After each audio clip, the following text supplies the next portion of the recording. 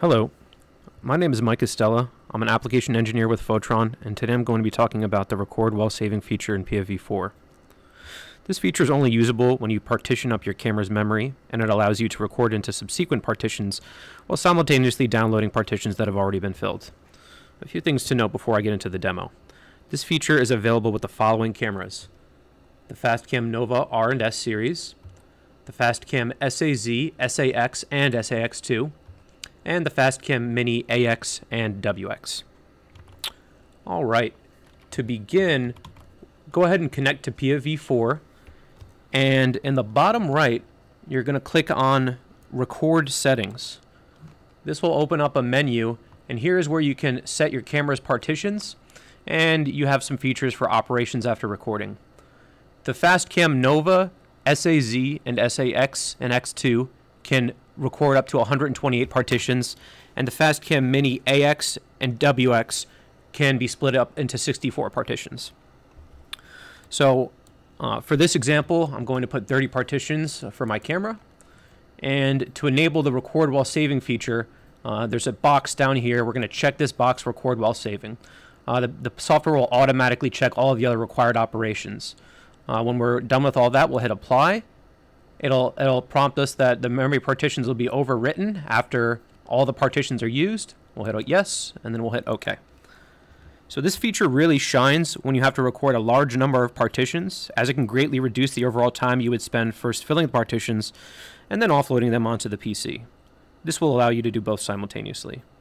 So again, in this example, I have 30 partitions on the Fastcam Nova, and when I click the record button down here, it'll prompt me to select a path to offload my partitions. Now you can edit that path here that you want to save your partitions to, edit your file name, and do things like change your file format.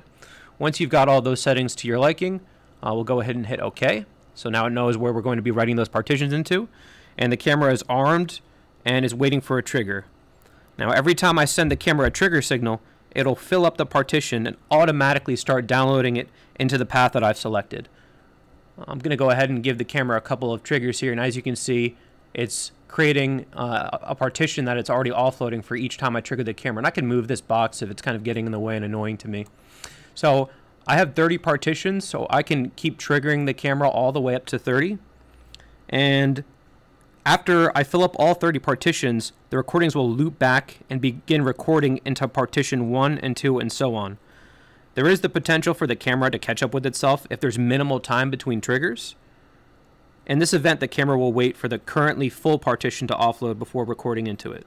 Data will not be recorded over until it has been offloaded onto your PC.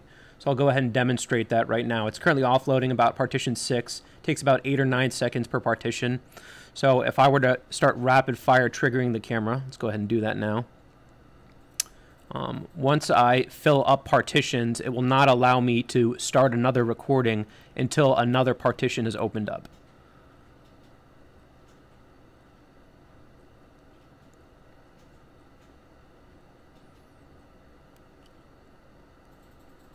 Alright, so now we're looping back into the first, second, third, fourth, and so on partition, because we've already offloaded those, so they're opened back up.